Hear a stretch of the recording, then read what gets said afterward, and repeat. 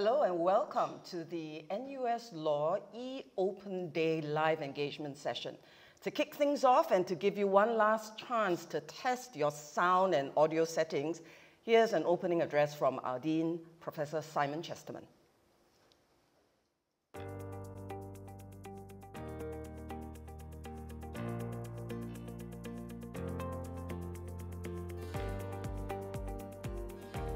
Hi, my name's Simon Chesterman and I'm Dean of the National University of Singapore Faculty of Law. Welcome to our e-Open House for 2020.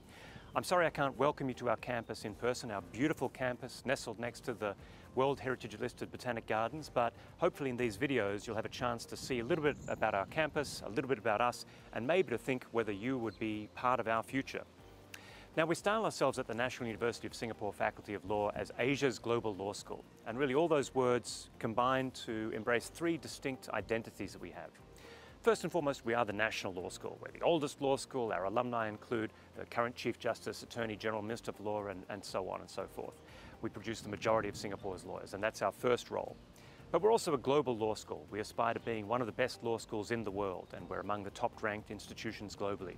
What that means for our students is opportunities. Opportunities to go on exchange globally to more than 50 partner institutions in 20 countries and regions, and also opportunities in terms of employment, both within Singapore and later on. Thirdly, we are also an Asian law school, and that also creates opportunities for our students that is distinct from opportunities they get if they go off to England to study, for example. Because what a graduate of NUS Law has is an understanding, obviously, of Singapore, but also of the region, and that creates opportunities globally, regionally, and nationally. Maybe you want to be part of that. So how should you choose whether law is right for you? Well, let me start by giving you some bad reasons. Don't just study law because you got the grades. There are plenty of opportunities for smart people in the world. Law may or may not be right for you. Don't do it just because you got a fistful of A's. Don't do law just because you want to make money. There are easier ways to make money in the world than being a lawyer. Don't choose law just because you think you're going to be powerful and control the world. It doesn't always work out that way. So why might you think about studying law? Well, if you're like me when I was a student, what really interested me was understanding power, understanding how we regulate society, how we maintain the rule of law as opposed to the rule of the jungle. Secondly, if you're interested in words, if you love reading, writing, speaking, then maybe law is something that you can deploy those words to make a career and make a difference. And that's linked with the third reason to study law, is that lawyers do make a difference. Law is a means of maintaining justice, maintaining order, achieving equality. And so if these things interest you, if this is part of your passion, maybe law is for you.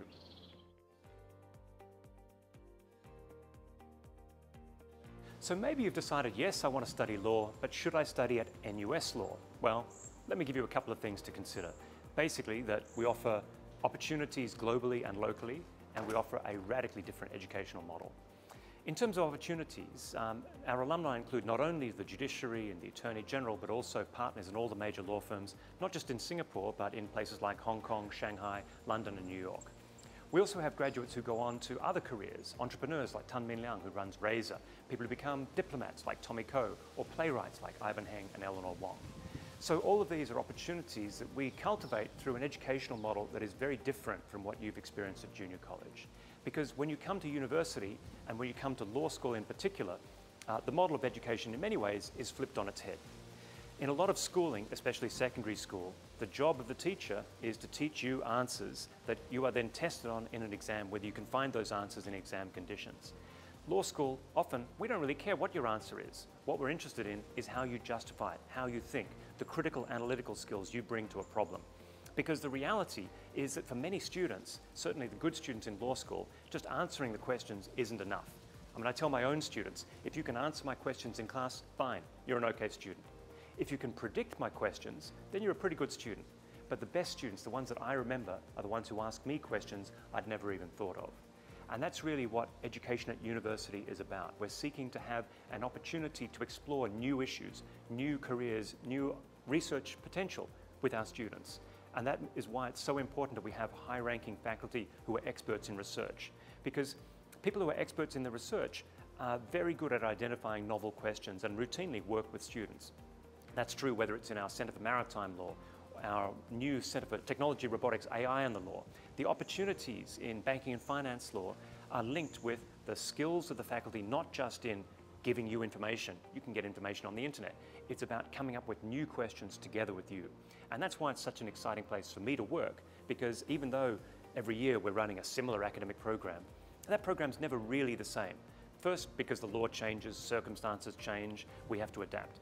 But secondly, most importantly, the great thing about NUS Law School is every year we have an influx of incredibly bright young men and women who help us see the law anew, see our research questions anew, and it reminds us why we started studying law ourselves in the first place. So maybe that's of interest to you, maybe you want to be part of this, and maybe I'll see you on campus sometime very soon. Thanks very much.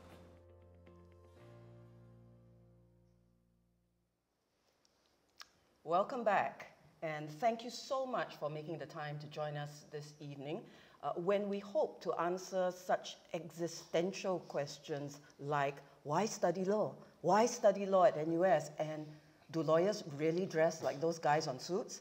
My name is Eleanor Wong. I'm the Vice Dean for Student Life and International Relations here, and I will be your host for this evening. To actually answer your questions are my fellow panelists, whom I'll introduce now. So first, zooming in from a secret location on this campus as part of our business continuity plan is our dean himself, Professor Simon Chesterman. Brave enough to be with me in this room. On my left, my co-vice dean, I suppose, my fellow vice dean, Professor David Tan, who is in charge of everything academic. Yes. And on my right is Wee Min, who is the president of our law club. So she's in charge of the students, right?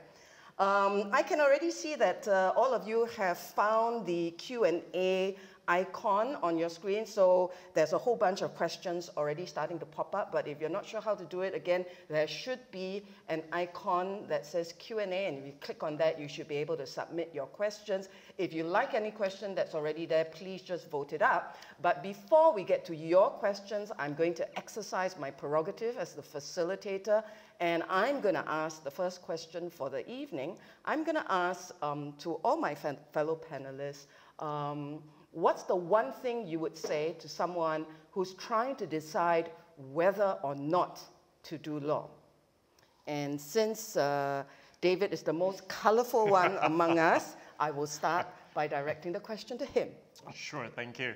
I think you need to be curious, because there are many qualities. You've got to be analytical, you've got to be intellectual. I think to be curious is important, because in law, you cannot be satisfied with what people tell you, that you cannot be satisfied that there is one answer. You need to want to learn for yourself. You need to want to challenge the status quo. You therefore need to be curious. You need to verify what your professors tell you, because they're not always right. You got to go on Google, fact check. So I think being curious at least got me through law school. So I would say being curious is important. Simon, do you agree? I think being curious is vital, but if you're still debating whether to study law, I'd say gather more information, and candidly, you can get some information from faculty like myself, David, and you, but really I would look to the students. I'd listen very carefully to what Wee Min says next. I'd look at the student videos on the website, and I'd talk with people who've studied law, including those who've gone on to become lawyers, as well as those who pursued different careers, and see whether the kind of critical analytical skills that we develop in law school are of interest to you. So, well, that's the official line, but what's the real answer, we meant, from the student's perspective? What were you thinking when, did you have to decide between law and something else, or was law your first and only love? Well, honestly, I've never really, or I didn't always know that I was going to do law until I was here. In fact, I came from a science background. I did history, physics in JC, so some of my tutors were really shocked that I ended up in law. But one of the reasons why I chose law was really, I found that I had an interest in arguing, maybe not so with people, but just in arguments. So how to construct arguments, how to deconstruct arguments, and really understanding how one premise leads to another and how you get that conclusion. So the whole flow of that logic was something that I found very interesting. It was something that I thought I could develop further here at NUS Law. Well, I have now got two questions that are trending right at the top of the list. And I think I'm going to pass the hot seat to David for the moment. So the first question that's trending right at the very top of the list with 11 votes is, wow, what are the differences between the curriculum in NUS and SMU Law? We're heading straight into that. Right. And the second question is, which double degree program in law is most trending? So, David? All right, I'll do the first one, and maybe the Dean Simon can jump in as well.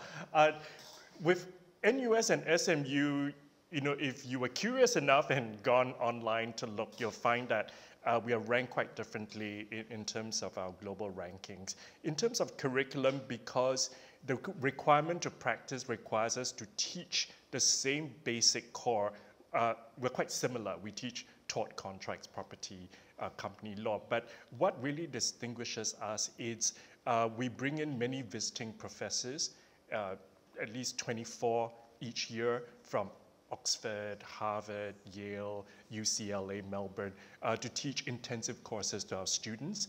And we bring the best professors from around the world to come in. And also we offer many more electives, I suppose, compared to SMU. We have 120 electives a year for you to choose from. You can do things like international space law, law and literature, Chinese intellectual property law.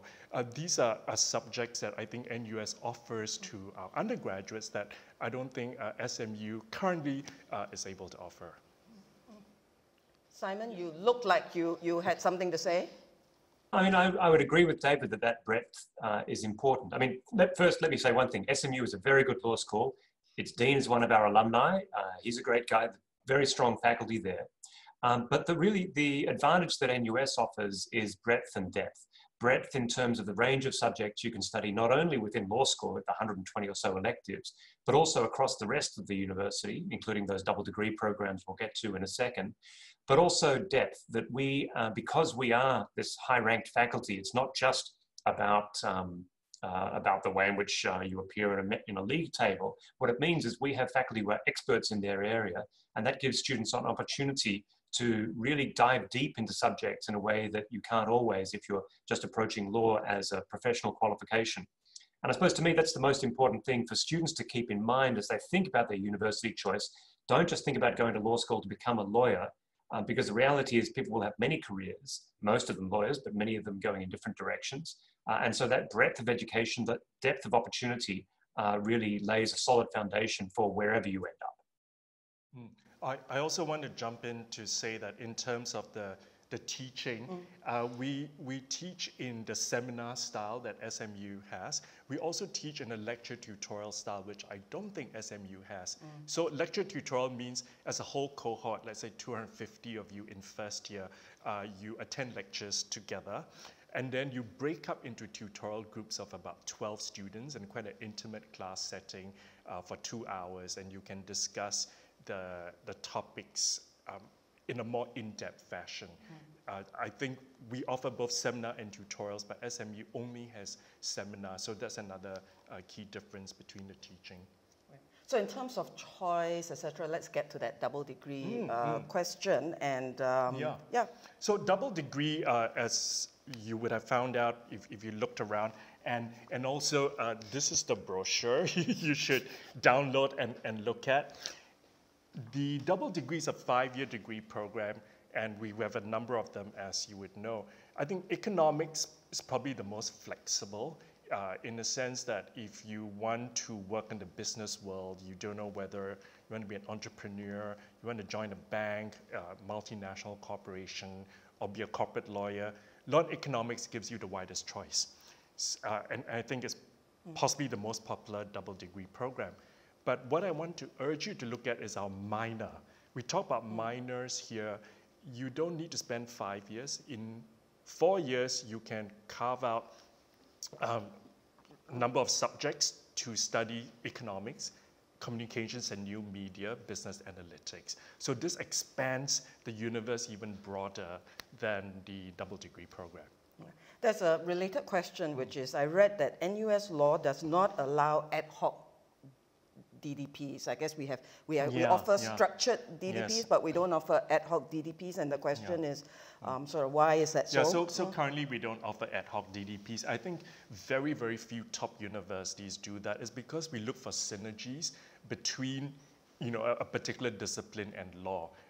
So if you look at, say, if you studied economics anywhere, it is a 3-year degree program. Law is 4. So 3 plus 4 is 7 years. And when we do a structured DDP, we look to see where you can count economics topics or subjects as law and law as economics. So we condense it into 5 because there's synergy. So if you did say law and literature or law and French, in the Faculty of Arts and Social Sciences, that's just not enough synergy. So we can't structure DDPs like that. Okay. But you can still do these as minors. Right. So I think that's the flexibility of our program. Yeah, and for the person who asked how they should opt for the double degree program, the same application form allows you to do so. If you have any trouble at all with that, just write into our law undergraduate UG ADM admissions email, and they'll help you with the more technical or administrative questions. So we've been talking about the double degree program, but another kind of fairly high-ranking question that I'm going to pose to women is there a lot of memory work required being a law student? And I'm going to look for a few others that are in the same field. How are the working hours like for a fresh law graduate? I am concerned about work-life balance. What else? Okay, those were the first two. Oh, there was one more about the reputation of sort of law students and Singapore students, I suppose, as being all about memory work and textbook learners rather than, I suppose, real problem solvers, etc. So I'm going to throw all of those things to you because you are the hope for the future generation. I'm pretty much a washed up has-been, so yeah. Yeah, I think there is this stereotype that law is really a lot about memorizing cases. In fact, today I was on the way here, I took a cab ride, and I was talking to the driver. He was asking me, do you spend all your time just memorizing cases? And the answer really is no.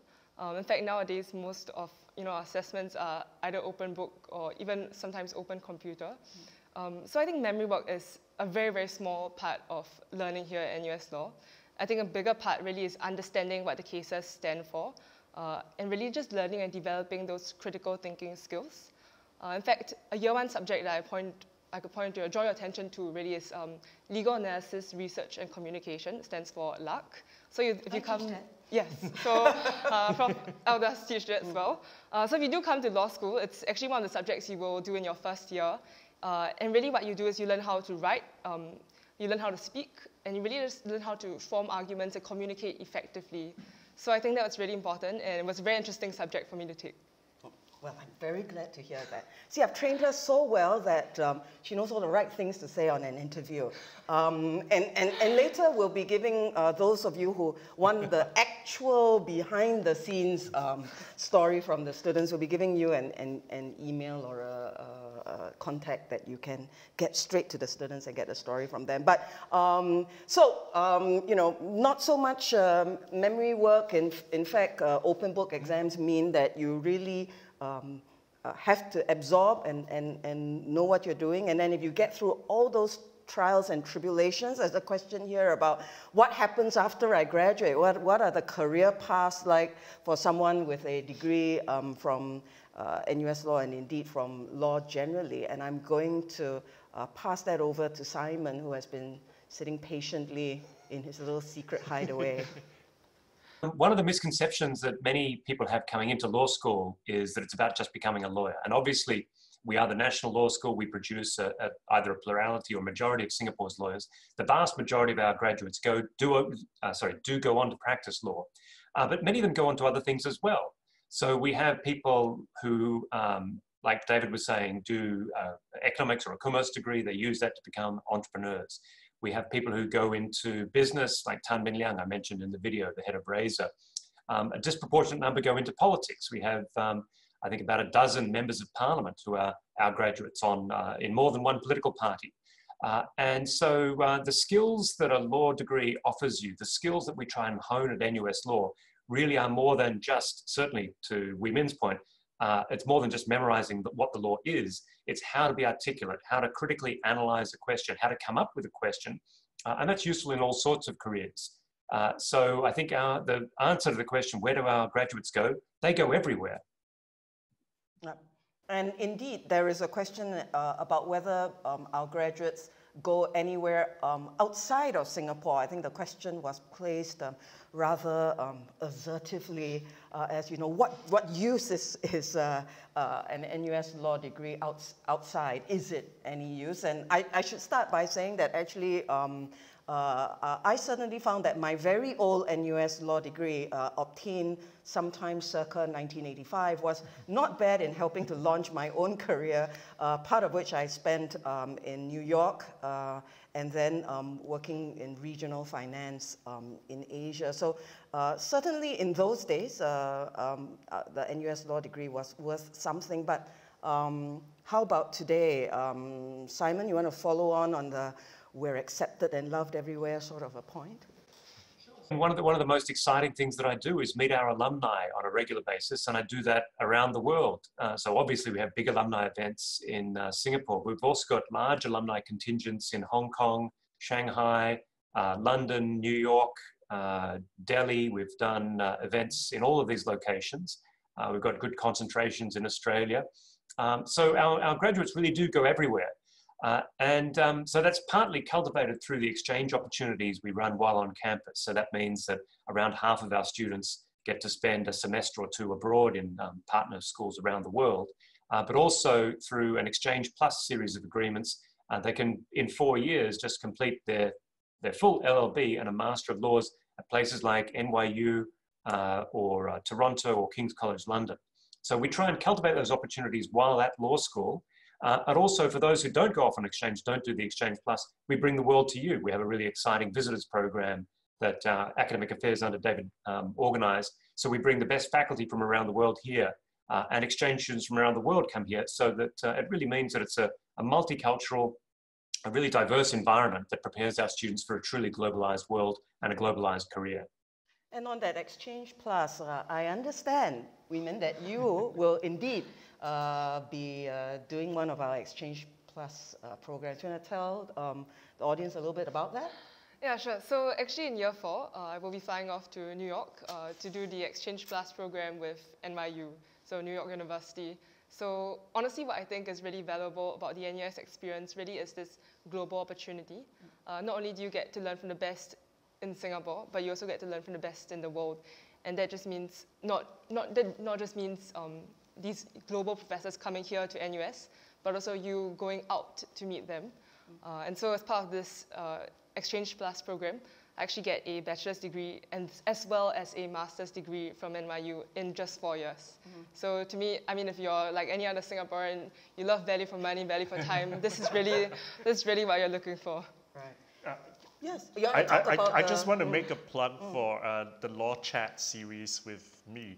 And Chen Zhida, who went to NYU. So we have a series of 5 videos, short interviews with students and alumni. So Chen Zhida is one of them, and he did the Exchange Plus at NYU. He came from Temasek Poly, and he's now a partner practicing maritime law. So it's very interesting. Perhaps you should look at that. And there's another Law Chat series with Paveen Kaur with the Foreign Service. So the questions about, where can the degree take you? She's a Foreign Service officer, and ultimately she's going to be a diplomat. We have 2 alumni. One is a High Commissioner to the UK, Foo Chi Sia. Another one, Kok Lee Peng, is the permanent representative to ASEAN based in Indonesia. So if you don't want to be a lawyer, and we have many lawyers based around the world, the Foreign Service, that's where your law degree also takes you overseas. Yes, I can definitely recommend those Law Chat videos, not only because David is in all of them, but because you can get a full range of sort of the different pathways that some of our graduates have taken, including, I understand, on tour with Kit Chan. Yeah, Was yeah. that something you had anything to do with, David? Yeah, By the way, well, David okay, is, okay. you know, So, sort of a so renowned when we're talking photographer. about And, yeah. the diversity of electives, the breadth, I teach entertainment law, and Kit Chan's a dear friend of mine. So one of my students, Tong Min, she's also in one of the videos. She's a very unusual career path. She was in the USP, University Scholars Program. So she had some breadth subjects in addition to law. And then she was president of the jazz club. So all those skills she learned in law school, she used them on the tour with Kit Chan. So she went with Kit Chan the Spellbound tour, and then she managed the entire band. And then what does she do now?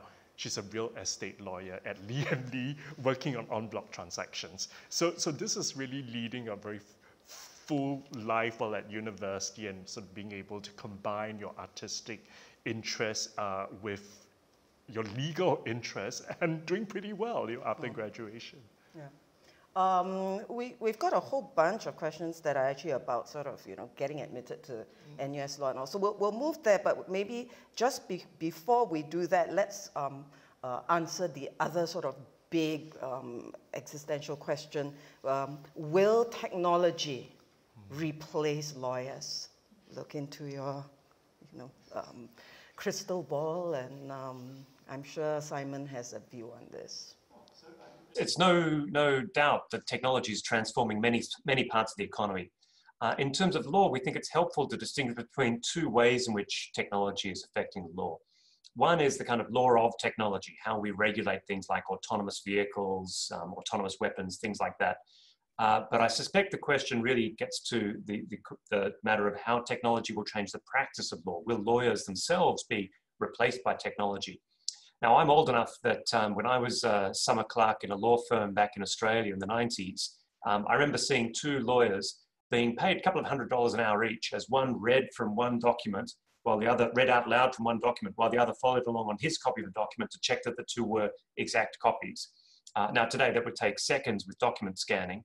I don't think either of those lawyers today would regret that they don't have to sit there reading out loud a document. And to me, that's what the impact of technology on law will be. It will make us more efficient. I don't think it will take away the need for humans to resolve disputes. We will still need lawyers. We will still need those critical analytical skills. The reality is we might need slightly fewer of the very junior lawyers, but that will be replaced by other careers like legal analytics. And so that's one of the reasons why we're trying to stay at the forefront of this at NUS Law. So just late last year, we launched a new Center for Technology, Robotics, AI and the Law. We're expanding the range of electives. We're hiring in this area.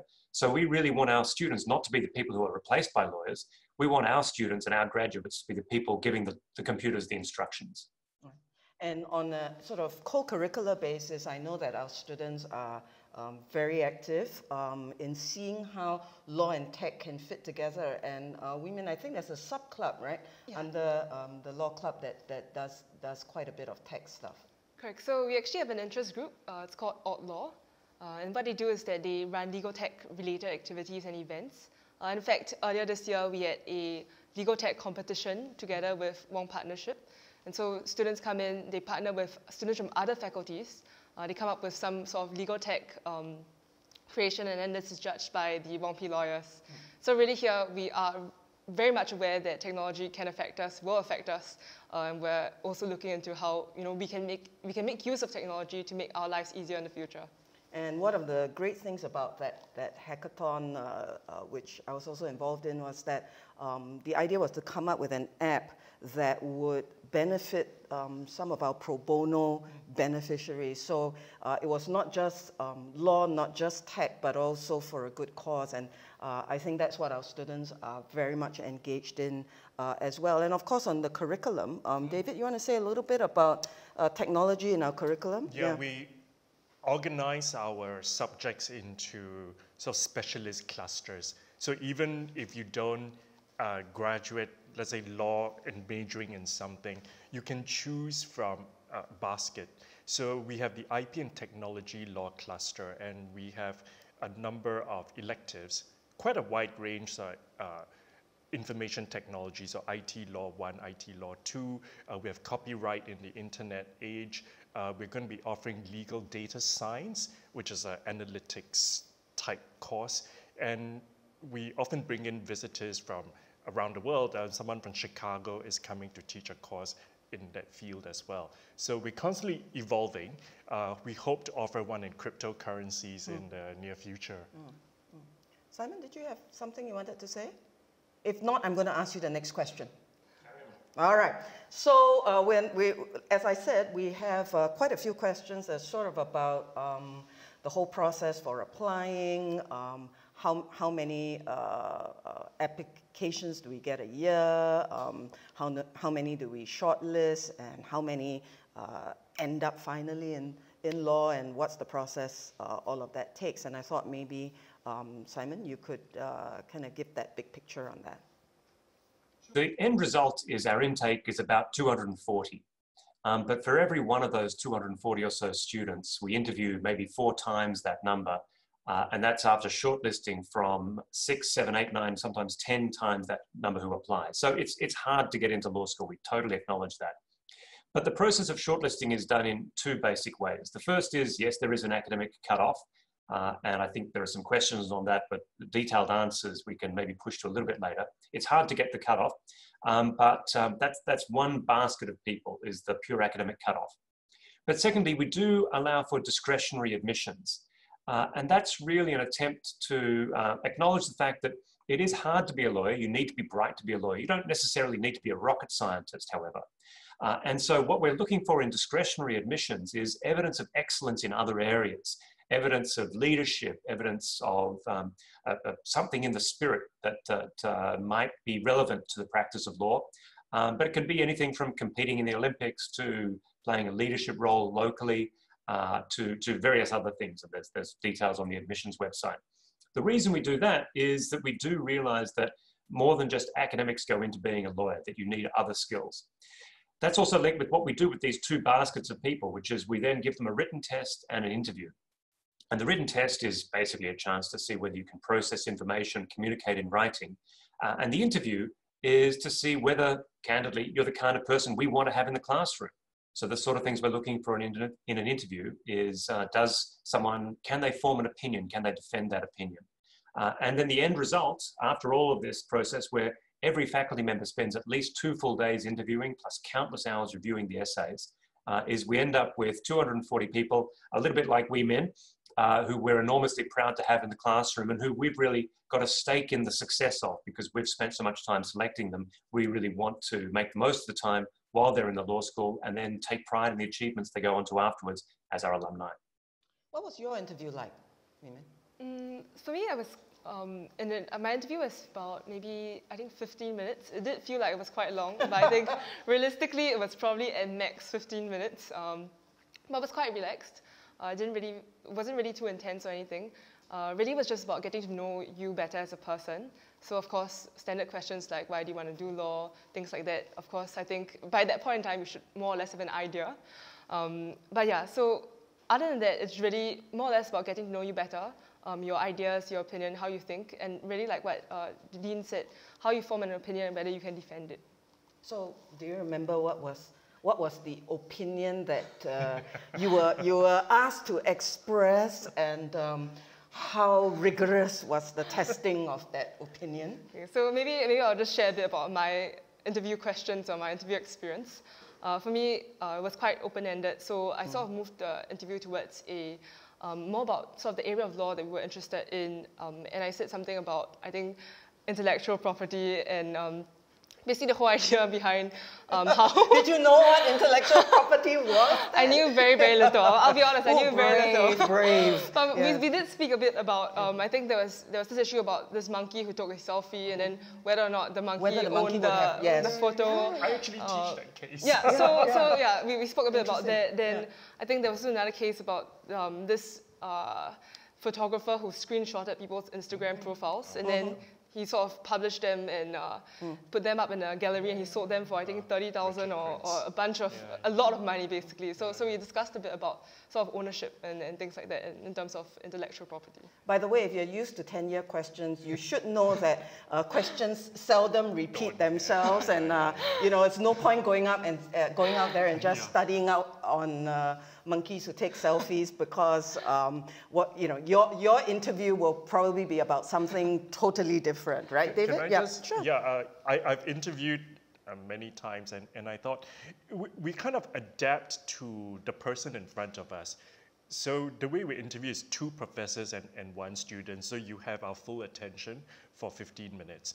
And it can be what is trending and topical, or what you do in school for your CCA. So for instance, I was interviewing someone from RI who plays rugby. They said, you play rugby, right? They're like, yeah.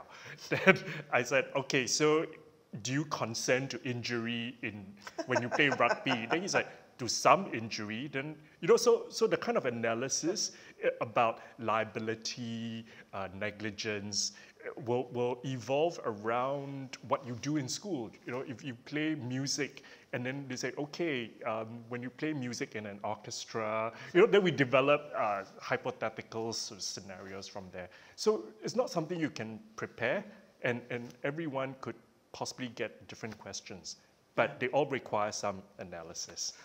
Yeah, that's like the time I went to give one of these talks, right, to prospective students, and I started talking about whether Spider-Man, right, Peter Parker, had a greater sort of responsibility for his Uncle Ben's death because he had superpowers and he didn't stop the guy. Anyway, you can tell that we lawyer-like people, we think about the strangest, craziest things. And if indeed you were sort of watching the latest summer blockbuster and it suddenly occurred to you, oh, you know, should Thor be liable for X, Y, Z, whatever it is, then maybe you're the sort of person who would find law school very, very interesting indeed.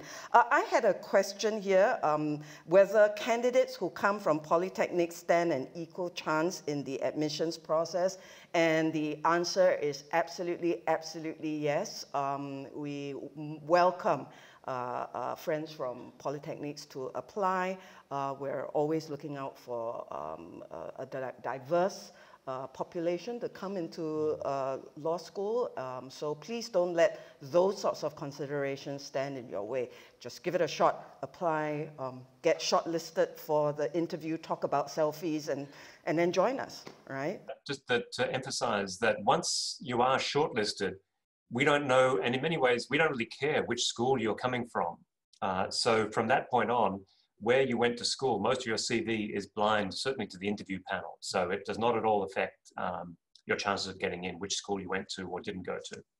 Right. And conversely, there's a question about whether would I stand a higher chance of being shortlisted or selected if I have done internships in some prestigious law firms.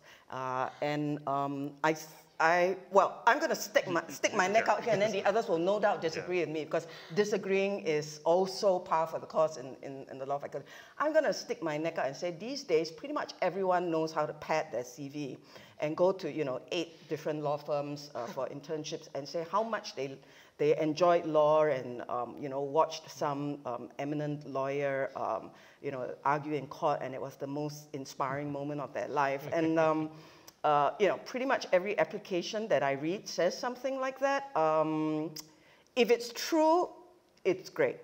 But don't go do that just to sort of improve your chances of getting into law school. You're more likely to end up in the interview being asked exactly what that eminent lawyer did and why it was so inspiring and interesting. And if you weren't genuinely inspired or interested by it, you're likely to find yourself flailing when that question comes. So that's my view on it, but of course others might have perhaps a more... Oh, I agree. David agrees with me for once. We usually have such diametrically opposing views on it. Wei-Min, you were kind of... You had a thought on this? Yeah. I'm guilty of going to doing an internship before coming to law school, but I will admit now, with hindsight, honestly, I don't think I benefited a lot from it. I think the most I got out of the internship really was the opportunity to sort of sit down and speak with a lawyer for a couple of weeks, figure out sort of where you can go with a law degree and speak to them firsthand about what it's like studying law. To me, that's the most valuable experience. I think in terms of whether it helps you understand the law better or anything, the truth is when you go for an internship, like fresh out of school, you know nothing about the law. You probably can't really do much that's useful, if I'm being honest. So I don't think I really learned a lot in terms of the law, but maybe if you're sort of interested to speak with sort of a legal professional, then maybe that's something you might want to consider.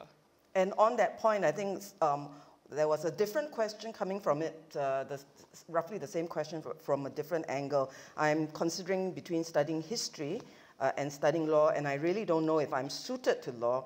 And this person asked, would you advise me to do an internship or to talk to seniors? And I think if that's why you want to do an internship, then by all means, maybe just do one internship in a law firm and get to see what being a lawyer is about. Because I think a lot of people have an idea that studying law is sort of studying about law as a system or viewing it sociologically, and they might not have the idea what it means to actually do law. And going to a law firm, doing an internship is certainly one way of finding out what it's really like on the ground. And of course, do talk to seniors. Yeah. A lot of you have access to that. Simon, other advice to someone choosing between history and law? Yeah, I think to Wee Min's point, I mean, one of the things that you could learn while shadowing a lawyer or spending some time in a law firm is that you don't want to do law, and that's fine. Some of my best friends are not lawyers. But on the kind of preparations you can do for law, so Wee Min, I think, is in, there are a good number of students, myself included. I did double maths and physics before going on to law, along with some humanities subjects.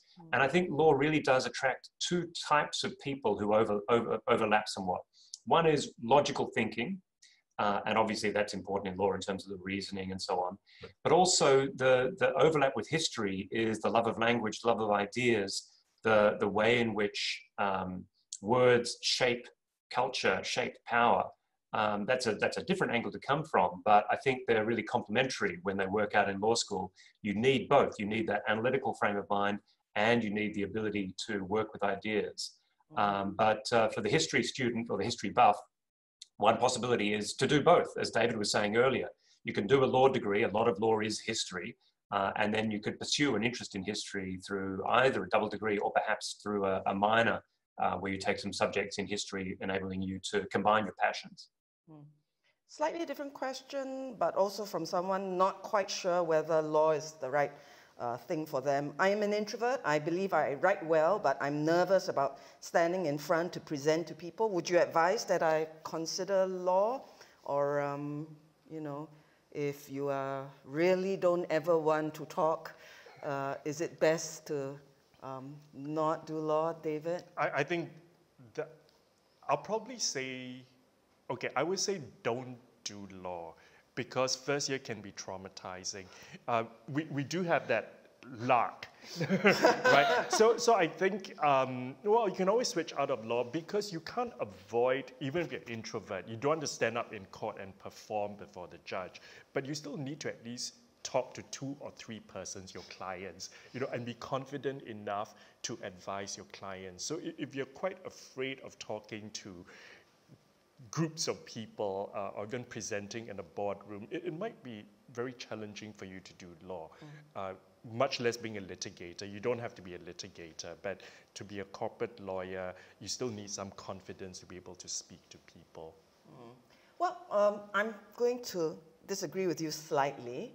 I do think that if you never ever want to stand up and you're not prepared to try, and if, you know, standing up and talking just gets you so stressed out that it becomes unhelpful for you, then yes, I think law may not be the right place for you to, it may not be the right career, it may not be the right area of study.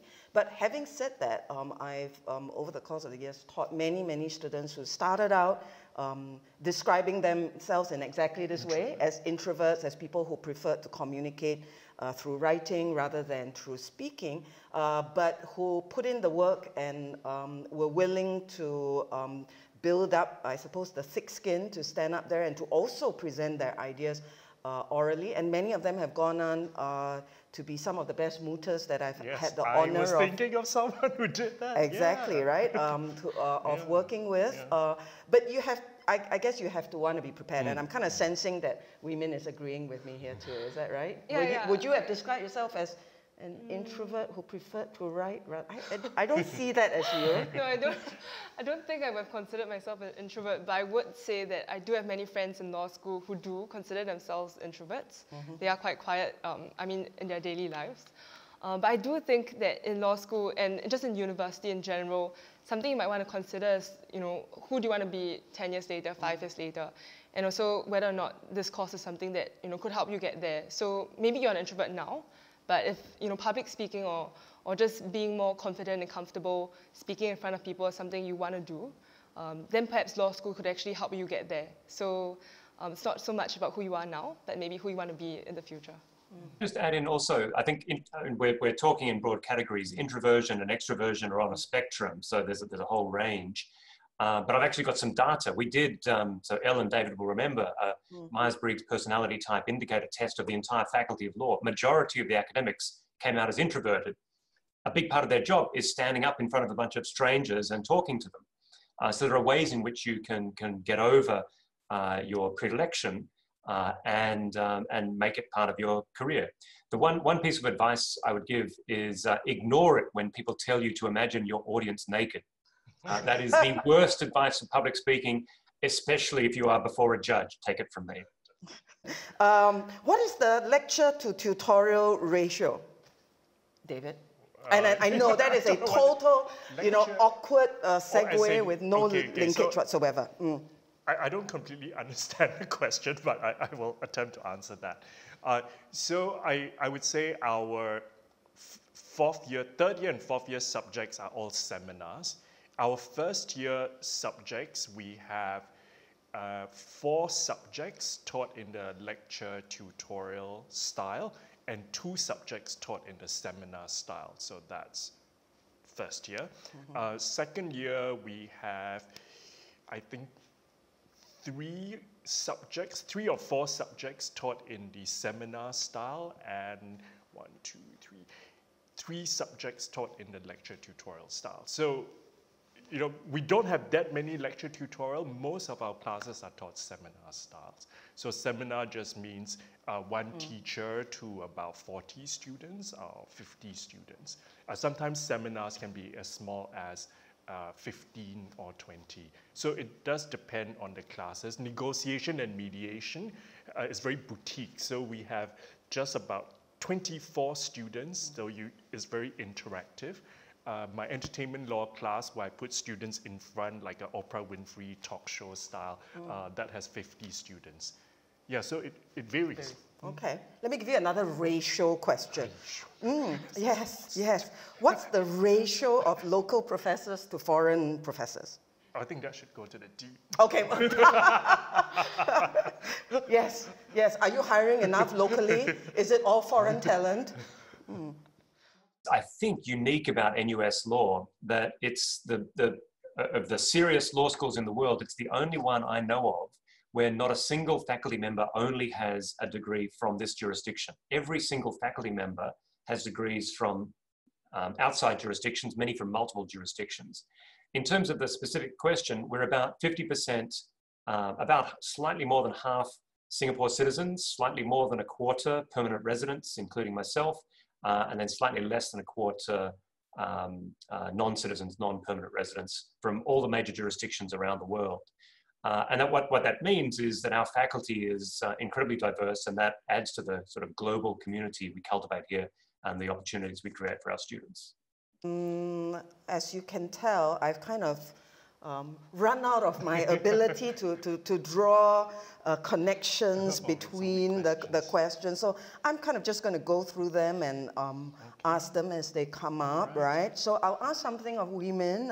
How does it feel to study in a campus away from other NUS students? I heard from seniors that they sometimes feel quite isolated. And there's also a question from someone who graduated from Jurong Pioneer JC. I understand that there are many students in the law school who are from other top-tier JCs. I wonder if I will fit in with the culture and cliques in law school. Friends are very important to me. So basically, I guess a question about the sort of the community, the culture, the warmth, perhaps, of being here on our BTC campus, which is otherwise very, very beautiful, as you can see from the campus tour photos and all that. Yeah.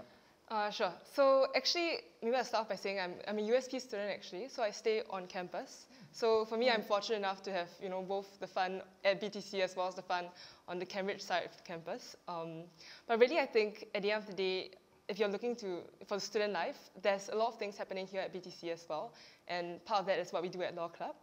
We do have a lot of sports as well as arts interest groups if you're interested to join that. But of course, you're not just limited to the things at Bukit Timah campus. If you do find that you want to do something that's university-wide, or you want to join a hall or an RC, you can do that as well. There are other avenues and other sort of opportunities for you available back at the main campus as well. What I will say about the warmth and the culture here is that I think there is a stereotype that law students are snakes. It's a term that a lot of the a lot of the people in my generation sort of use. And honestly, that was something that I was worried about when I first came into law school. But in the 1.5 years, I mean close to 2 years now that I've been here, I really do find that that's really a myth, and that the people here are honestly really genuine and very, very warm. They are willing to help you and they want to help you. So that's really nice. If you're afraid of not knowing people in law school before you come in, don't worry, we do have an orientation program. And this orientation program is not like what you may have experienced in JC. It's not 1 week or 2 weeks. It actually lasts throughout the entire summer. We start with Law Camp, we have Freshers Week.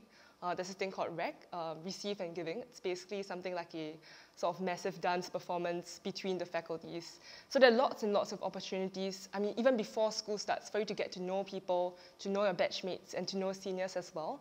And maybe I'll just plug in, sell a bit of Koyok here, an advertisement. But if you are interested in finding out more about orientation, you can also follow us on our Instagram at NUS Law Orientation. We'll be releasing lots of information about what we're doing during orientation, and basically you can meet some of the seniors as well. And I should put in a plug for women and her law club committee.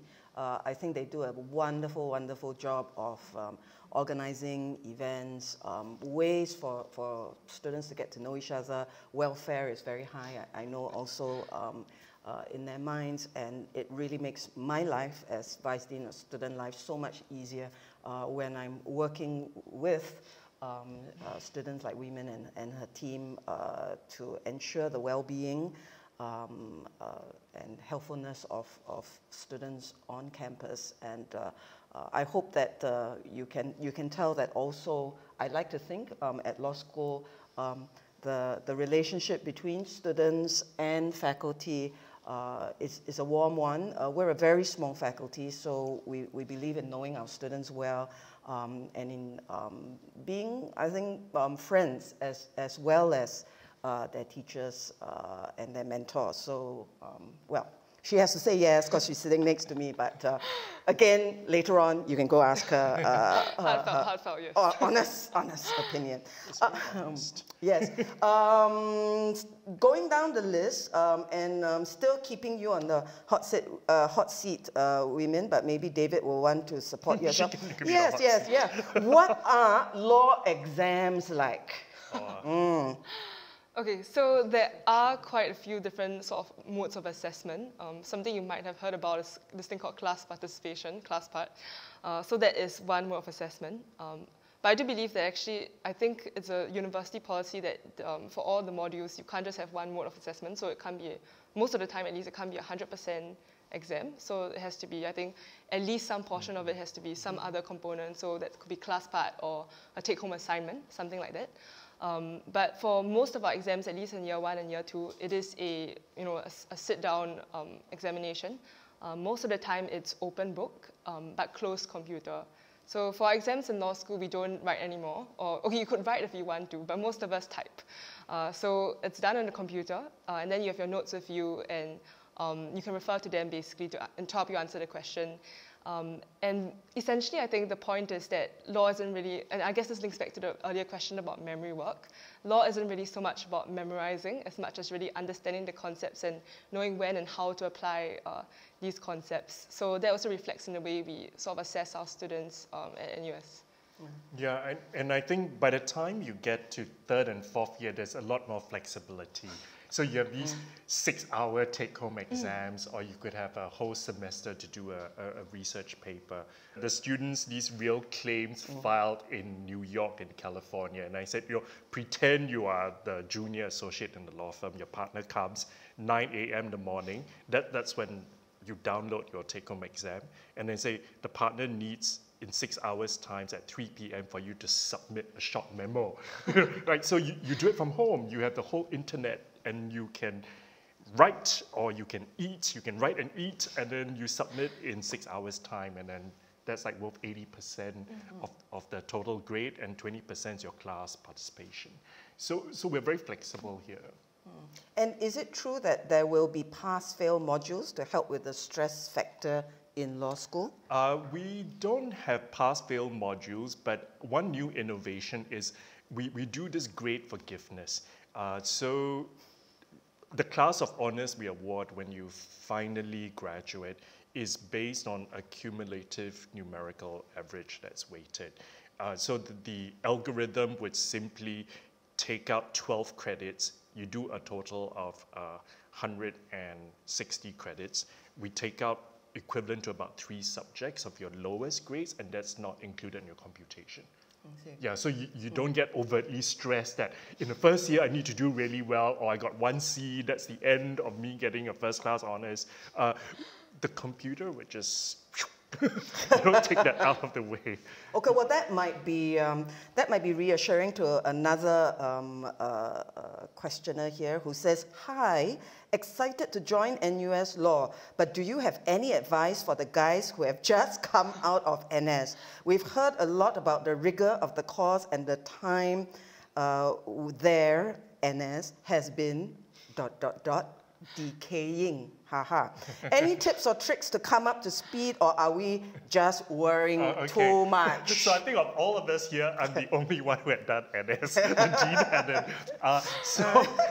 So I finished NS, and I was just dying to study. So I got a first class honors. So you'll be quite excited to use your brain in a different way again once you get into universities. So in fact, you're just like a sponge, trying to soak in all the knowledge. So I think it doesn't make your brain decay. In fact, it makes your brain sharper. Okay, that's at least my take. Okay, all right. You should talk to the other students. David is exceptional in every way, and we all know that. We all know that. Still sort of talking about law school, what it's like and all that. How important is it to be an all-rounded individual in law school? And I think there was another question about do we have to take extracurricular activities? Will we be able to choose our tutorial classes such that we may have time for CCAs, etc., etc.? I guess people are worried again about this whole work-life balance thing, and we should ask her first. Then we should ask women first. She got a lot of CCAs. Okay. USP. Yeah. Okay, Miss Superwoman. How does one be you? So actually, something I didn't know before I joined law school, and I'm very thankful for after I joined, was that actually there really is a lot of free time in your timetable, in between classes, and of course in the evening or even in the morning sometimes. So if you're interested in doing extracurricular, it is always, you definitely have the time to do it. It's really about how you manage your time, how you handle your readings and balance that with the extracurricular that you're interested in. Do you have to do extracurricular? I don't think so. It's definitely not a requirement to graduate or anything. I don't think so, right? Yeah, it's not a requirement to graduate. But yeah, so it really depends on what you want to get out of your university experience. And for me, before I joined uni, I really knew that I mean, yes, I wanted to learn the law, but I wanted to learn more than the law. And I wanted to make sure that I developed myself holistically as well. So that was something that I did try to do at least my first 1.5 years here. And hopefully I continue to do that in the next couple of years as well. There are a lot of opportunities, as I mentioned, here at BTC, as well as in the main campus. So if you're interested, the sky's the limit, I think, in university, and it's really up to you to reinvent yourself if you want to discover your passions and really just make sure you make the most use of your time here. Did you want to say something?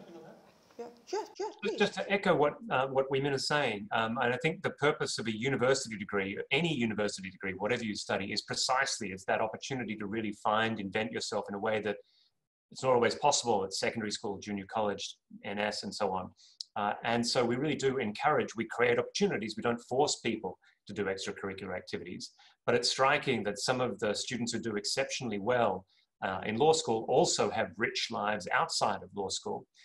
Every year, the graduating cohort completely script, score, and choreograph a musical, which is an extraordinary performance that they put on every year. And indeed, this isn't just about self-actualization, it's actually relevant to your careers. Because when you go out into the workforce, people don't just want lawyers. Law firms don't just want people who can answer questions. They want wholly rounded individuals who can have relationships with clients, be interesting to work with. And so that's one of the reasons why, as Weemin rightly notes, the schedule is pretty confined. So you have a lot of free time to do what you want. And we hope you use that time wisely, as people like Weemin have. I want to still continue on that note, but I think I still have something to add. No, I did have a question. I didn't have a question. I've just been sort of brought up short by someone who is coming in from overseas and has requested that we define or break down what some of our abbreviations are. And obviously, even Simon has been in Singapore long enough that he started to use abbreviations and acronyms in the way that we are so bad about doing here in Singapore. So my apologies to our overseas participants, and we will try to do our best not to use those acronyms, or at least to explain what we mean. Yeah, so for example, CCA is co-curricular activities. I think we've been talking about NS, which is our national service, or Army, and earlier on we talked about polys, which are our polytechnics, and our junior colleges, which are our JCs. So, you know, stop me if I'm going on without explaining, and I will stop you if you're going on without explaining. But back to you to continue, David. No, I've completely forgotten. I meant to do that. That was my evil, nefarious dream, David. Yes. The core curricular activities, so CCAs. I think this reminds me of the law chat, so I'm plugging my law chat. So Jerry, who's one of the guys who did law chat, he takes on the criminal justice pro bono work as his sort of outside studies activities, and we have Min Tong who's took on jazz, music, as her outside law studies activities. Others do mooting. So you can do something that's more related to your law studies, but you can call it outside law study activity that gets you excited. Or you can do something like swimming. I know someone who represented school before, and now he's swimming for NUS. Or you can do music. So you can do sports, music, something creative. It's entirely up to you. So there's certainly a lot of time for you to engage in non-law stuff. And I suppose on that topic of flexibility, I'm really trying my segue skills here. On the topic of flexibility, I noticed there were quite a few questions that perhaps we didn't address directly, although I know that we talked around it, to do with the so-called saturation in the market for lawyers. And we've been making a point about quite how flexible life in law school is, quite how flexible the many paths are that we might have as a lawyer after law school. But I think some of the participants here want us to directly answer the question whether the pathway in law is going to lead to an oversaturated market. And I thought maybe Simon, you've been quieter for a while. You want to take that one? I pass you all the tough big picture questions, as you can tell. Right? So Minister Shanmugam, also one of our alumni, talked about a glut of law students and lawyers about 4 years ago. That really wasn't directed at NUS or indeed SMU, and indeed at the same time we were setting up a third law school at SUSS. What it was directed at was the irrational exuberance of parents and students going off to England, not people who were turning us down or indeed turning SMU down, but going off to England paying £100,000 to get a law degree and then coming back and not being able to get a training contract. The vast majority, 95% or so of our students are employed as lawyers a year after graduating, and their salaries are available through the Graduate Employment Survey. So in terms of the immediate prospects, they're still extremely good. It's true we don't have 100% employment, but 95% employment is quite extraordinary anywhere around the world. But that's not really the lens through which I would view this. Really, I think you should regard a university degree not as just a passport to getting 1 year out. So our job is not to give students the abilities to practice as a lawyer for the year after they graduate. What we want to give people is critical analytical communication skills that will be useful wherever they go decades into the future. And so what I would suggest is that people thinking about law in terms of employment look not just at the immediate short-term employment prospects, but also what opportunities there are further on into the future. So a long-ish way of saying, no, I don't think there's a glut of students. The reality is now the number of Singaporeans going off to England has dropped. And so there are slightly fewer students coming back from England, Singaporeans coming back from England with law degrees. But maybe one just illustration of my point is that in all our discussions with the government, there was never a serious suggestion that we should be cutting down the number of law students that we admit at NUS, which has remained constant for about the last 15 years. On the point of England, there was a question, here I think about from someone who is trying to decide between studying law in England or here in Singapore, and I guess the question is what might be some of the considerations that person should bear in mind as they're making that decision. A couple of comments. One is there are some schools that have radically different education models. If you get into Oxford or Cambridge, you can afford it. I'm not going to say hand on heart we're a better law school than Oxford or Cambridge. Some of my colleagues would disagree. But if you think you're going to practice in London, by all means go off to London to study law. If you think you're going to practice in Singapore, then one of the things that we offer is not just an education tied to Singapore and tied to Asia, but also a network.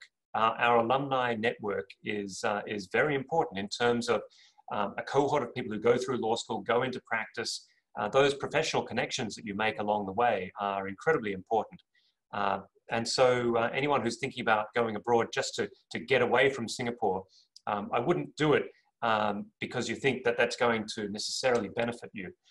And indeed, if your main interest is having an opportunity to go abroad, then I'd refer you back to our exchange opportunities, or indeed the Exchange Plus that Women's going on, that fully half of our students do go off for a semester or two. The last thing I'll say on this topic is that I did get some feedback from the father of a woman who was toying up between going to NUS or King's College London, and eventually chose to come to NUS. And the father wrote me this very nice email saying she was loving it at NUS, and I had saved him £100,000. So that's one other consideration. Although I should emphasize that doesn't mean we shortchange our students. The fact that it's much cheaper here is because most of our revenue, the money that pays for the education comes from tax dollars, which we get whether you study here or not. So don't think just because a foreign university costs more that it's better, because the investment is broadly comparable. No plugs for. No, I'm sure there are more questions I can ask. I'm going to take a little bit of break. We've been talking a lot about the undergraduate program, and I know that that's probably the greatest audience out there. But I'm seeing that I actually have a few participants here who are actually potential master's students. And I wondered, David, if you wanted to just speak very quickly to them. I mean, there's a question here about whether it's possible to earn a master's degree from NUS without any external financial help from parents. I think there were a couple of other questions here from LLM students about what we offer, but perhaps if you could just address that very quickly. And again, I apologize to those of you out there who are primarily interested in our LLM program, that we're spending so much time talking a little bit more about the undergraduate program today, but we do have a separate website. We've got some webinars about our LLM program that you can also access. And of course, any specific questions about admissions, please do just write into us through the various links that are there, and we'll try to get back to you on a much more personal basis. But for today's session, I'm just going to pass it over to David to address the LLM market generally. Sure. Yeah. Our LLM is the Masters of Law, and it's Latin, so LLM's the acronym. We have a number of specializations, so if you already have a law degree, you need to have a law degree in order to do the LLM here. If you already have a law degree, then you can decide whether you want to specialize in a particular area. So on our website, we list the different specializations like international arbitration, dispute resolution, intellectual property and technology law, Asian legal studies, maritime law, and a couple of others. If you don't want to specialize with a general LLM with no specialization, we also have a boutique one with Shanghai in the ECU PL, where you can do one semester at NUS and then one semester in Shanghai, and then NUS awards you the LLM degree. So more information on our website, the different LLMs. So do take a look. Our brochure is very comprehensive. And I would say our LLM, we attract students from different parts of the world. So a majority do come from Asia. I had the privilege of teaching 2 Swiss students. They were a couple, they got married.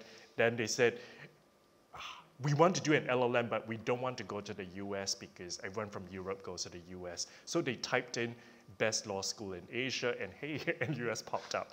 So they ended up here. Oh, your advertising money going to good effect. And this wonderful Swiss couple, they still keep in touch with me, and they send me Swiss chocolates every year. And they really enjoy the whole Asian experience, that we are quite Western in the way Singapore is structured. It's efficient, but at the same time, they look at sort of an Asian global view. That's why we call Asia's Global Law School. So the Asian global view of the world.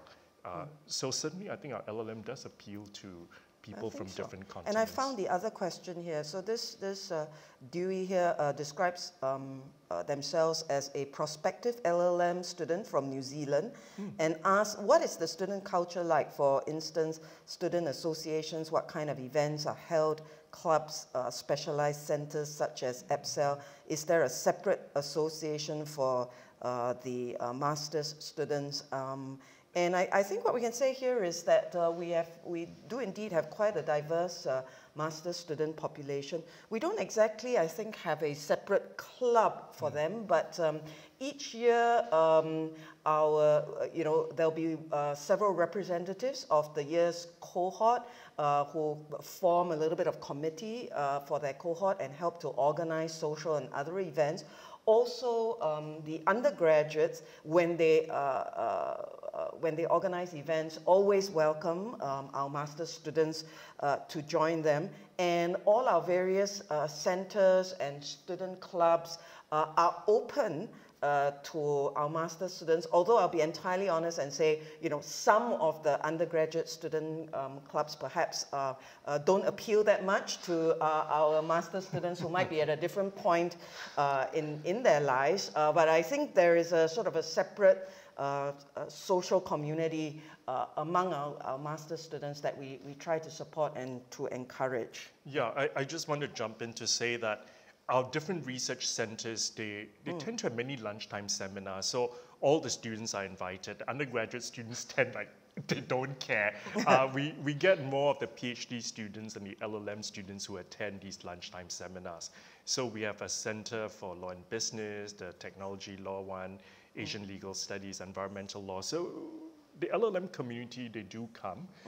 And they also tend to cluster as groups within their specializations. So if they do a corporate and financial services law LLM, let's say we have about 30 students in a particular cohort and a specialization, they tend to want to stick together because they network, they're in the same industry. So it's more informal community groups that gather rather than formalized clubs. Yeah, and on the question of, did you want to say something? Oh, you it's mean okay, about no, okay. We do we have like a soccer match where the graduates play the undergraduates and almost won this year. Was there something like that? I think it was faculty and It was the students. faculty. And did the faculty? I think the faculty almost won. So that was That's because Simon was our striker, of course, and none of the undergraduates dared to tackle him. I think that's really what it was all about. Yeah. Talking about sort of clusters of subjects and all, there seem to be several questions from candidates who were interested in sort of international law as a cluster, and I know that we've talked about the LLM being sort of different specializations, but something we haven't talked so much about is how even within the undergraduate electives, there are clusters, and you can kind of specialize when you get to third and final year. So I brought this because you can download this online, and inside you can see, you can't see it now, but we do put all our electives into different clusters. So it's easier for you to choose when you're in third and fourth year, what subjects you might want to do. We have the Center for International Law, that's a university center. And again, there are many visiting professors, researchers who give lunchtime talks, which you can attend. But when what you can actually study, we have law of the sea, we have climate change, we have international humanitarian law, we have international refugee law, just practically everything that's a part of international law is in here. So every semester you have at least 12 international comparative law subjects to choose from. Yeah, so we do have quite a strong focus on international law here. And of course, our dean, Professor Chesterman, is an international law expert, and he's already sort of leaning forward because he wants to step in and talk about international law, I'm sure. So when I was appointed dean, I was the first non-Singaporean dean, essentially since colonial time. Is it really appropriate for the National Law School not to have a Singaporean dean? And my answer to that is the same one I'd give you today, which is that, of course, we're the National Law School, but we have a global role. And more than half of Singapore's economic activity is cross-border. Singapore is one of the most open countries in the world economically. And so I think it's vital that all law graduates of Singapore, of NUS, and indeed any Singaporean lawyer, be outward looking. And so that's why it's so important that we provide these opportunities that David was talking about in terms of the electives. But also what we've tried to do really with the curriculum is ensure that our graduates are really positioned to take advantage of Asia. So that's why we have a compulsory subject, which is legal systems of Asia, why we require students to take one from a basket of civil law country modules, so that our students really are sort of engaging with the world. So much as it's my own area of interest, I think it's also in everyone's interest, at least to do a little bit of international law so that they can take advantage of those opportunities. There is an odd question. It is about international law, so I might as well ask it.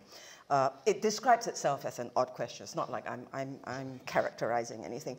With regards to international law, I'm wondering if I were to study in NUS Law, would I be studying a neutral take on the topic?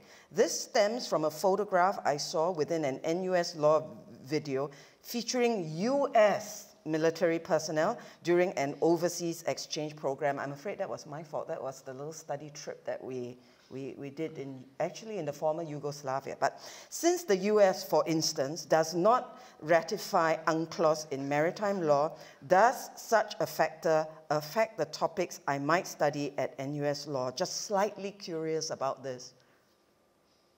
I think the question is whether we're pro-US and sort of biased and how we're going to teach our subjects, Simon. That's a wonderful, very, very niche question. Maybe I'll answer it with two examples. One on law of the sea specifically. We have some of the leading scholars on law of the sea, like Bob Beckman, emerging scholars like Tara Davenport. We've become one of the focal points for research on the South China Sea, partly because Singapore precisely has no interest. Singapore has no claim in the South China Sea. And so Singapore, in that sense, we position ourselves really as an impartial forum that can bring legal minds, can create opportunities for our students. And so in that sense, I think we've managed to negotiate a pretty effective role. We've also been the site of academic conferences and teaching on potentially quite controversial topics, ranging from the death penalty to the Occupy movement in Wall Street and then around the world, the more recent disturbances in Hong Kong. And I think if there's one thing we're trying to cultivate, it's certainly not a partisan view of one position or another. What we want to do is really create opportunities for our students and our academics to pursue the truth wherever it might lead them. So no, I don't think we're certainly not pushing any particular agenda.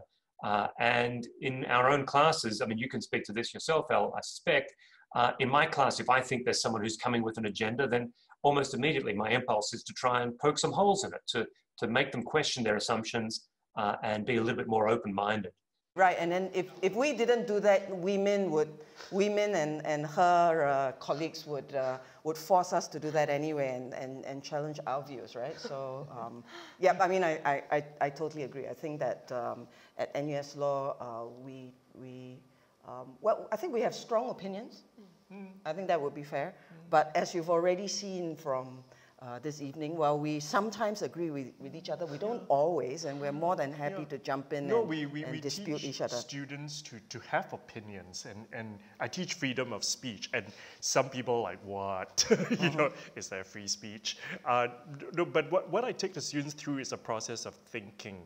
I teach them the US free speech culture. You go through the cases, and then you look at Europe, you look at Australia, then you look at Singapore. Why pick these? Because I said, if we are first world democracies, you know, Singapore's first world, and then we have certain standard of living, why are we so different in terms of free speech culture? You know, there's such a thing as universal free speech. So students get to think for themselves, and to what extent, say, do they accept hate speech in Singapore when it's protected by the First Amendment in the US? So sometimes we say we must be more like the US, but can we pick and choose what we like from the US in free speech, or is free speech sort of everything as a parcel? So we get students to have an opinion on these things. Yeah. I think that's right. We're kind of getting close to our last few minutes together, and I do note that there may be a few highly rated questions that we might have addressed sort of in passing, but let me do this. I'm going to read out a few of them, and then I'm going to go around and let all the panelists sort of have one last say, and whatever you feel like answering, and you can take notes. And looking expectantly at the paper. You can take notes, and whatever which ones of these you feel like taking, you can do, and then we'll close, right? So right at the top, which I think Simon did deal with, but I think they want a more explicit answer, is what is the acceptance rate for NUS Law? All right. We've talked about career prospects. Here's a specific question that maybe we didn't deal with directly. How is the pathway to becoming a lawyer in Singapore like, from graduation to the bar exam to TCs and so on? Actually, this person from the frame of the question probably already knows what the pathway is, but maybe someone can answer this. One question here, does putting law as your second choice decrease the competitiveness of your application? Another specific question, what are the chances of obtaining a scholarship from NUS to study law in the school? Specific question, I think I can answer very quickly. Can we be able to practice law when you do a double degree program? Yes, yes, yeah, absolutely. Yes. How are aptitude-based applicants evaluated relative to the rest of the applicants? Do less than stellar grades disadvantage them in any way? Or will leadership and community service, etc., play a larger role in determining whether they can be accepted to NUS Law? Based on the previous cohorts, what are the chances of getting the law course when we have a B in GP and the rest is A? And linked to that, I suppose, do you have a cutoff point for IB graduates? Yeah, IB. Must International Baccalaureate. Since NUS Law only sends one offer, if law is my first choice, what happens if I get an interview and don't get in?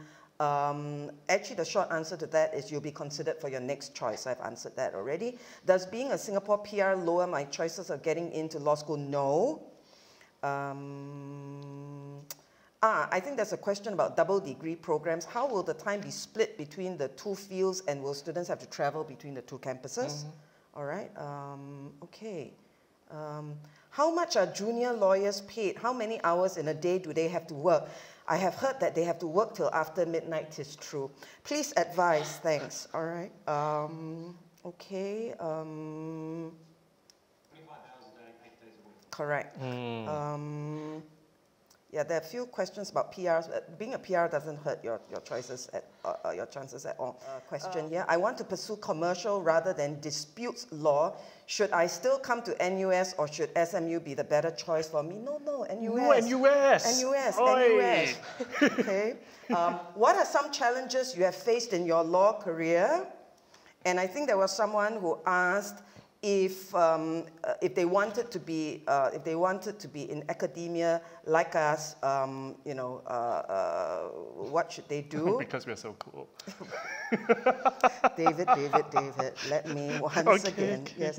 And I'm going to answer this one, and then I'm going to throw it out to y'all. If I'm not shortlisted for the written assessment and interview, would my chance to be shortlisted be zero if I were to apply again in the following AY? If I'm shortlisted but not offered this AY, would the result be taken into account if I were to apply again the following AY? Second question, no, it'll be as if it was a fresh application. First question, I suppose it's not an absolute zero chance because year to year there could be slight changes in the point at which we cut off to interview, but chances would probably not be strong. Okay. All right. So did you all speed round? Did you all take down the questions that you might be prepared to Most answer? were for you. Well, I mean, you don't have to answer, I'm giving you a last chance to answer. You pick and choose. You make your final closing arguments, so to speak. And I let you go first, David, because you're always so fresh. Yes, I'm ready to go see lots of notes. Very good. Okay, so I'll take the one about the double degree program because we have quite a few. So you should think carefully whether or not you want to do a double degree program or do law with a minor. We have about 50 to 60 different minors across all the different faculties. And that's something that doesn't tie you down to 5 years. You can do it within the 4 year of a law degree. Traveling between campuses, we try to minimize the travel. That's why we have these structured double degree programs. So for economics, life sciences, and business administration, your first 3 years you are at law, and your final 2 years you would be at the other faculty. So you do most of your compulsory subjects and a few electives, all at law, and then you do your, say, first year econs, second year econs, if you're doing economics over at the Faculty in Arts and Social Sciences. If you chose a minor, then there might be some traveling. We have the internal shuttle bus that departs every 30 minutes. And an app that tells you when it's coming. Yeah, so it's not so which you can't rely on. difficult to travel. Yes. Yeah. The other difference is the Yale Liberal Arts and Law double degree program. So your first year you are at Yale, and then not Yale in the US, but Yale over at Cambridge. And then your next 3 years, you are at law, and your final year, you go back to Yale to finish up. So these are the different structured DDPs. Thank you, That's David. it. That's Yes. it. Nice and sharp. Choose wisely, choose us. We know one or two final words addressing some of the final questions here. Yeah, sure. We are to start with the academic grades question. I think generally there's an assumption that most law students are straight A students, and I will be the first to admit that I am not a straight A student actually. And in fact, I did get a C grade for one of my subjects, but we're still here, so it's all good. But yeah, so adversity, having overcome it, right? But yeah, so grades are just only one of the factors that you consider here.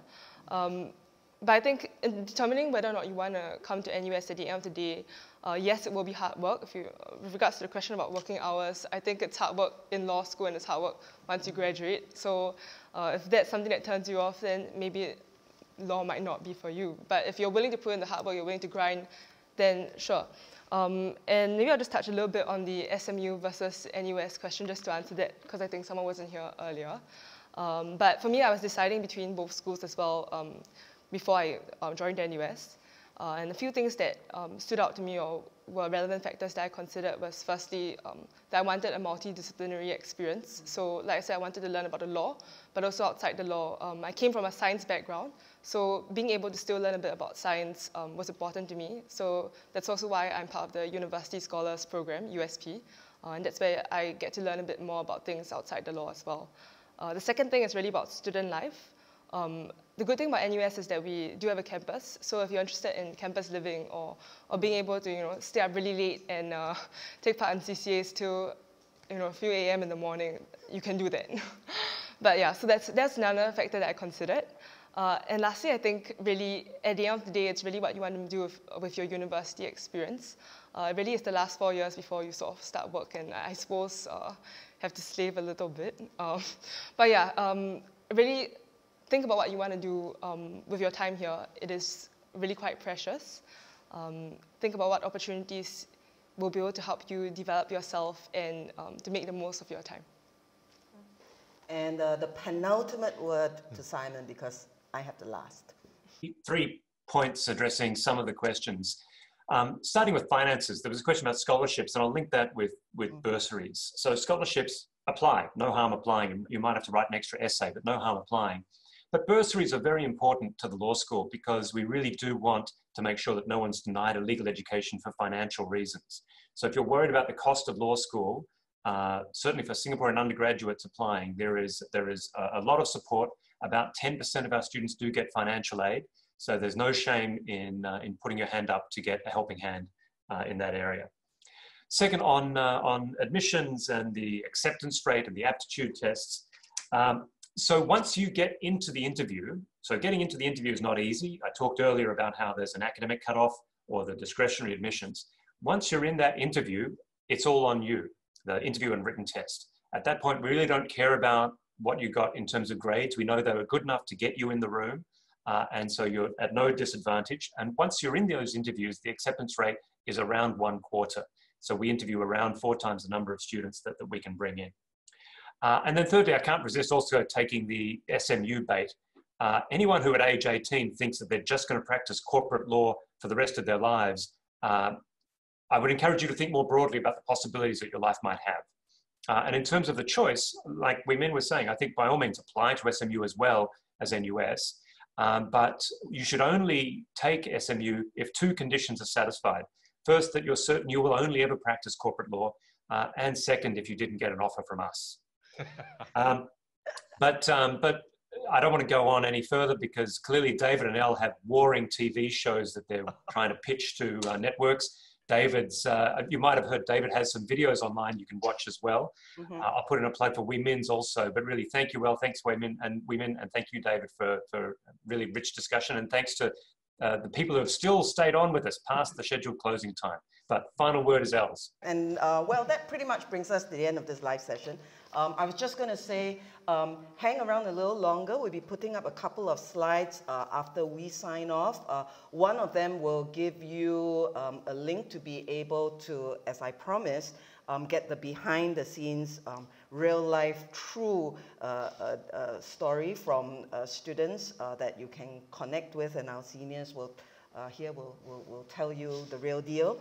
The other will give you the other slide will give you a link to our administrative team who will be happy to answer some of the sort of more nitty-gritty questions that you might have. And of course, indeed, if you hang around on the website, click on some of the other videos, all of which feature David. Yes, or indeed, if you return here in a couple of days, I believe we'll be putting up this webinar all over again, and you can relive some of our worst moments. But quite seriously, despite some of the levity and that you may have witnessed this evening, we do know that you have quite an important and difficult decision to make.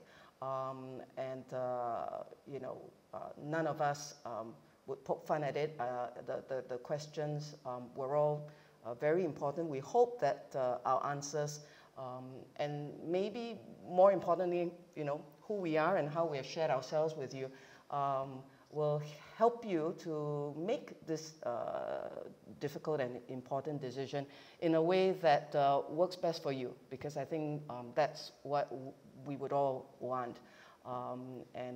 If that's the case, then I think this has been time, I hope, well spent for all of us.